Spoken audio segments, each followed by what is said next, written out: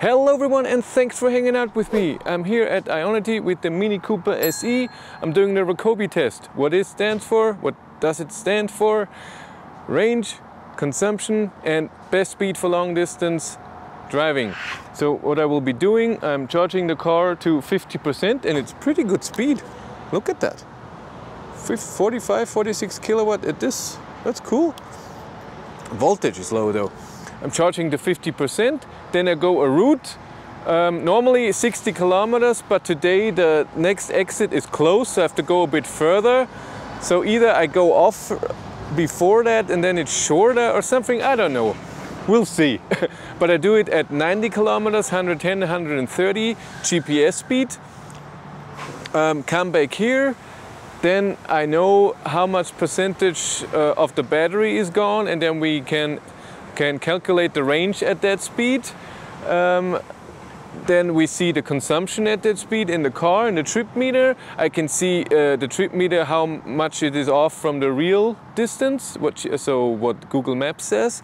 And then I time the whole thing, so from the start at 50% till we're back and charge again to 50%. Ooh, I have to go soon, it's now 49%. Then we know what's the best speed to drive 60 kilometers and charge the same thing again. So for long distance driving, let's just go. I'm on my way, driving 93 kilometers an hour, which is 90 kilometers an hour GPS speed. I reset the trip, and the trip meter is really cool. Average consumption, average speed, minutes, kilometers, and when you started, shows the time when you started, but the kilometers is not in 100 meters, so I couldn't say for sure. I put the car in Eco Plus, even though I was driving a bit and I don't feel any difference. It's still the same power. You can see the head-up display there very nicely. Of course, cruise control is on. What else is there? Like I said, Green Plus. I have no climate. The fans is on, but no cooling, no heating. And I have it in low region right now.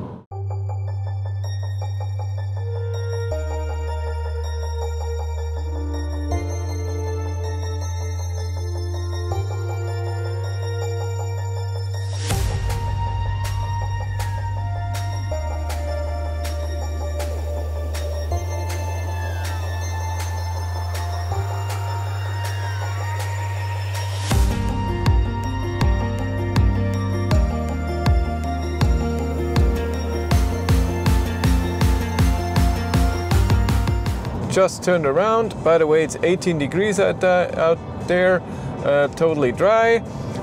So far my stats, if you can see that, yes, I think so.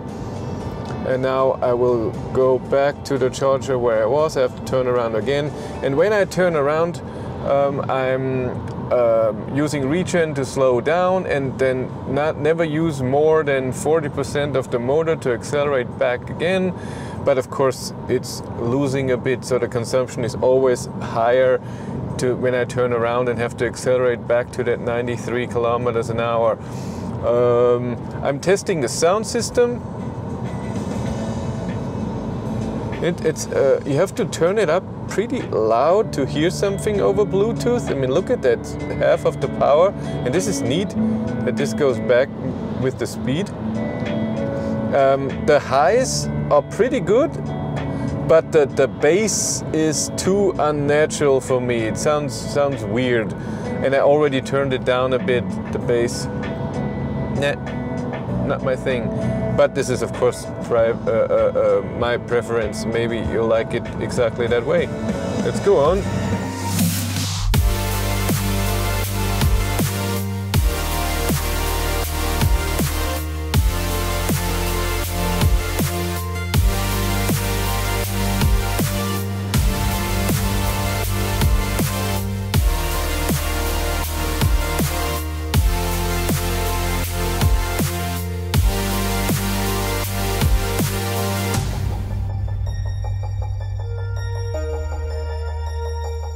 Stats.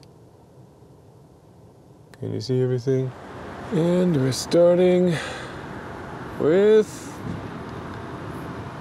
come on, there we go, 21%. So we use 29, so I don't think I can drive 130 with 50%, 70 kilometers. I have to charge to 60 or maybe even more. Decent speed though, 44 kilowatt. Before we had more. So will this stay here and then this go up, so 125 amp, same as the Zoe? I just noticed that there's a projection on the floor. It says mini. It's on the other side too. No, just on the driver's side. Oh, but the door handles are illuminated. It's nice. The charge port has a little light. And of course, in this test, we also see how many kilowatt hours had to be charged for that distance at that speed. That's also good. 50%, it just switched. 63 minutes, but we drove farther, so don't compare this to the other cars. I stopped now because I think you can see I charged 8.8 kilowatt hours. I think I can do 110 with this. 12 minutes for 8.8 kilowatt hours. So I'm going for the next leg with 110.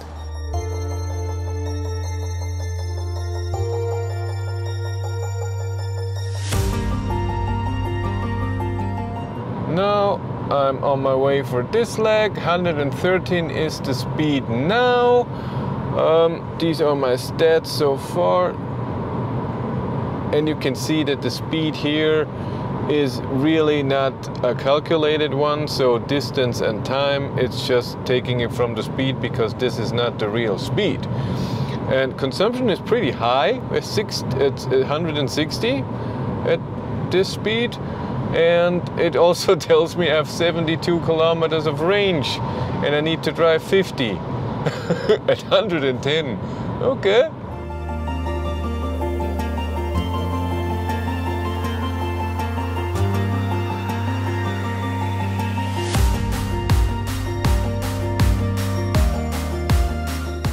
I turned around and we're going back. So far everything worked fine. I didn't have to slow down or accelerate once. It's just awesome. Consumption is getting a bit lower. That's nice. Totally dark, and by the way, it's now only 16.5 degrees. Climate is still off. I just have the fan on 1. I can't even turn on the seat heater in green plus. I'm on the last bar now, still 11 kilometers to go, 29 kilometers of range, but still no warning. I have no battery warning. This should be under 12.5%. Maybe at 10% it will give me the warning, or maybe it's kilometer based. That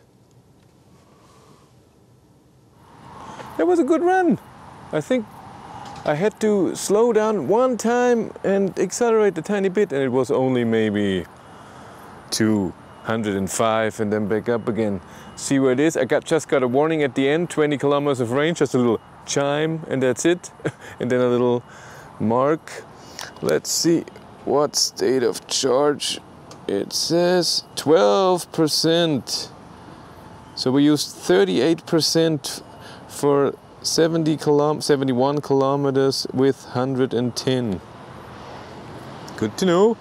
Charge to 50%, see what the kilowatt hours are and time it. But then I want to charge to 60% because I cannot make this run 70 kilometers with 130. Can't make it. Look what I found. When you're charging, it tells me the percentage, so state of charge, the range, and at what time it's finished.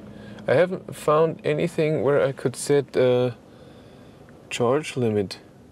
Maybe there is a setting. Oh, climate control? No, it's something different. Setting charge current. Look at the charging speed. 46 kilowatt, 49%. And this is the third time I'm charging, so I don't think this car is replicating. Well, we'll see it the next time, because this time it was... Oh, and there we are. 58, almost 59 minutes. So 4 minutes faster than with 90. I will now charge, well, and we have 11.5 kilowatt hours charged. I will now charge to 60%, and then we do the 130. I'm on my way with 130, which is here on this speedometer 134. God, the ride is not comfy, the suspension is way too hard, and you're flying around the whole time. It's hard to press any knobs. Consumption, average consumption is going down. This will not be the number. And average speed will go up. Only a few kilometers so far. You can see the instant consumption down there. But oh my God, it's shaky in here. Not a nice ride if you want to go somewhere comfortably. You shouldn't go that fast. Same thing, 71 kilometers. And then charge. The charging speed seems pretty good. Even at 60%, I had 47 kilowatt. That's cool. I charged, like I said, to 60, but you can't see it because the next step would be 62.5. So that bar you can't see, sadly.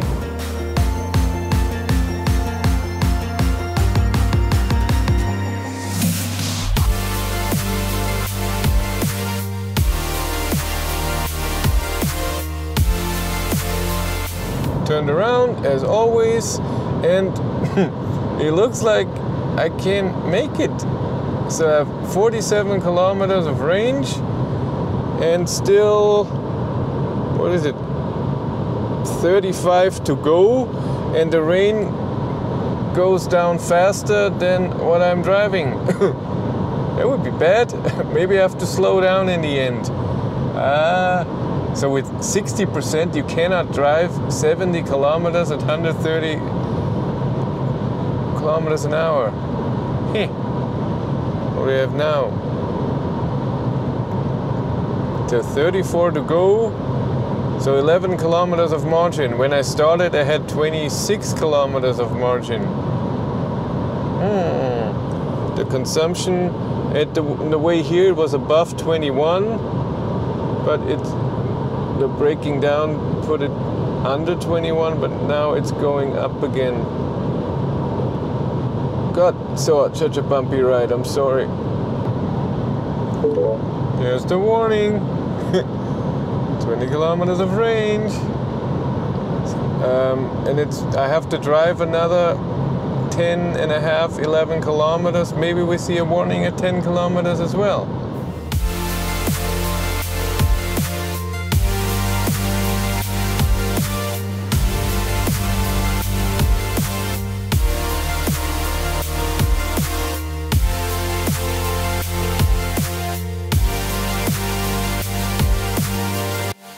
Our stats, our time. There was also a good run. Only had to only had to slow down once, and just for a second. So maybe 5-10 kilometers less, and then accelerate. Good run. It's not a lot going on right now. During the week at, what is it, after 9 or something. But it's colder. What is that? 14 degrees. 8%. I hope this is not true. But 8%. Get up. Come on. George. What is this? Come on. I got a warning at 10 kilometers range. Electric power severely restricted. And then 10 kilometers of range warning. And that's it. So it's really not about the state of charge, but that's okay. Cook.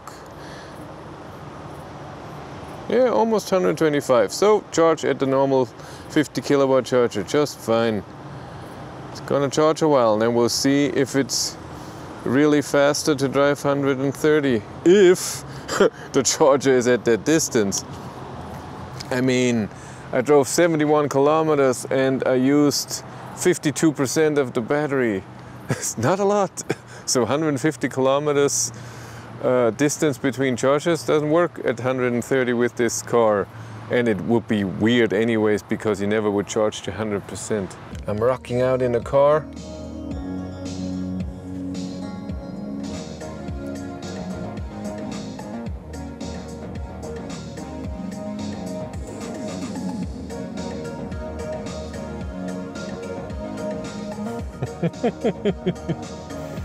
There we have it. 30 seconds, or was it even less, but 30 seconds faster when you drive at 130, but it costs you more, and the charger of course has to be very close for the distance, but that was fun. So 15.7 kilowatt hours were needed. Let's stop this. I will charge a bit more because I have to get home and tomorrow to work with this car.